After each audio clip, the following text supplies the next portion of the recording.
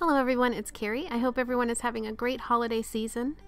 So I always like to get ready for the new year by setting up a new planner system, and this year we've been doing a lot of traveling in our RV, so I decided the traveler's notebook setup would be best for me. So when I pulled out my old traveler's notebook, I felt I wanted to do something more fresh and light, so I created a new one. And when I got started, I thought, why don't I record it and share it with you guys? So the process looks a little clunky, so please let me know in the description box below if you have any questions. So the first part, I was showing my old traveler's notebook, which was an Alice in Wonderland theme, and I added one of my Alice in Wonderland keychains, which is available in the shop, and I let that hang off the side. And I liked it, but I wanted something more fresh and light and just new for the new year. So I chose this fabric. It's a light gray colored. It looks either ostrich or snakeskin sort of faux vinyl or faux leather vinyl, and I cut it to the dimensions of, well, it's like 8.1 inches high and 10.5 inches long. So when you fold it in half, it's 5.25 when you put the books in. So I cut that to that dimension, and then I added some fabric tape to the edges so that they would stay nice and sealed, and then added some fabric glue to the inside and smoothed that out with a popsicle stick.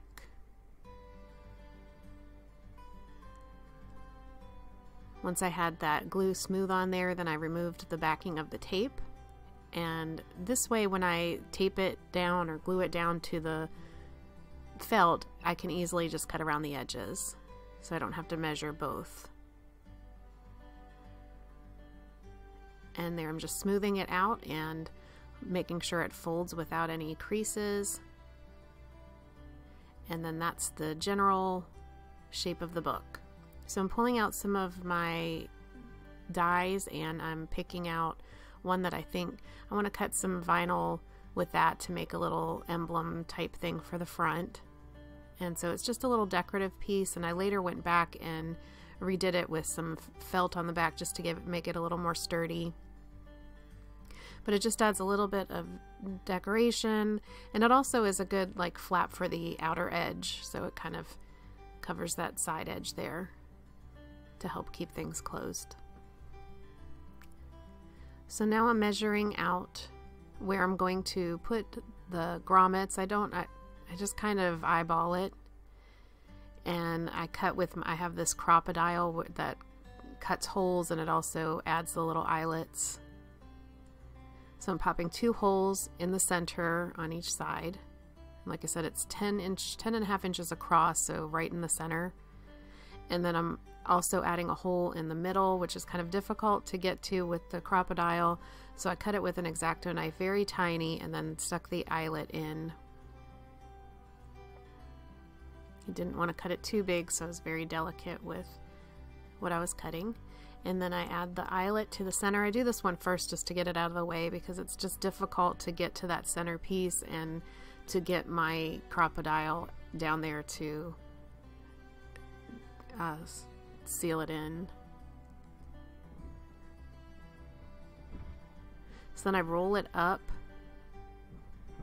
and then I take my crocodile and smash it together, and it closes that.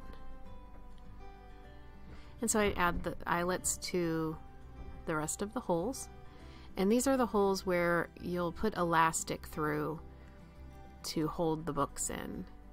The books I purchased at Michael's, and I'll put those in the description box below.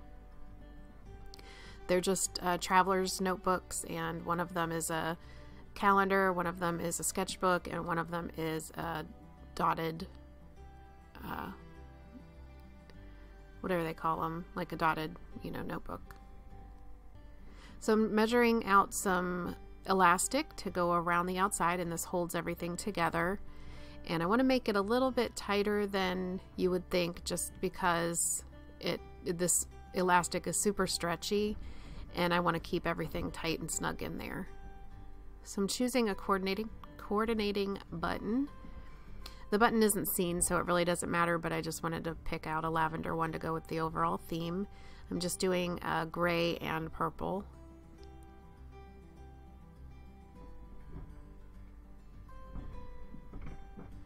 and then I'll just pull that elastic through the button and tie it, and that prevents the elastic from pulling through that eyelet there. So tying it up, I do a square knot and then one extra. And so I did it a few times just to make sure. I wanted it tight but not too tight.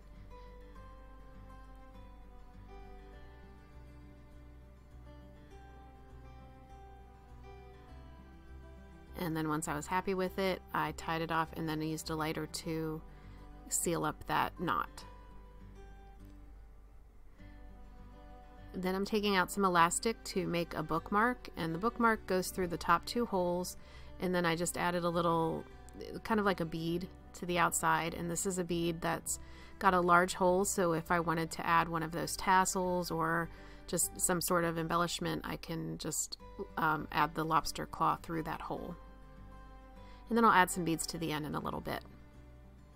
And then I take a longer piece of elastic and I put that through the top 2 holes, and then I feed it through the bottom 2 holes, and I just do that twice, and that will give me 4 strips of elastic to put the books through. Like I said, let me know if you have any questions in the comment section below. This is a doll channel, so I thought this would just be a little extra. I'd share this with you since, you know, doing as many dolls as I've been doing lately, I really need to get to planning, and this Traveler's Notebook is just so fun to be able to track things on a calendar, and then I can use the dot grids to do extra planning of projects, and then there's a sketchbook if I wanted to do sketches of anything. So it's just really helpful for when you're doing either being an artist for a living or just trying to track your projects. It's very a helpful tool for me. So there I added the beads and I lit the end to seal off that knot. And that's just a little traveling bookmark that I'll pull through the pages wherever I want to remind myself to go next. And then I'm taking an extra piece of elastic in a darker purple color, and I'm just making a loop with it and tying it off. And this I can feed 2 books through, and then, well, I have a little pencil case there, so I pulled it through all of the elastic, and then I add the 2 other books in there. So I hope that makes sense.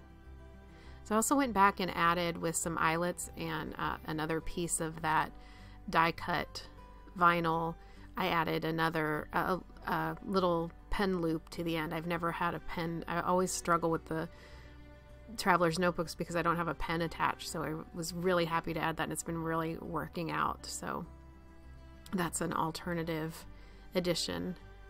So I hope you guys enjoyed this little extra, and I hope you guys have a wonderful, happy new year. Thanks so much for watching. Have a great day. Bye.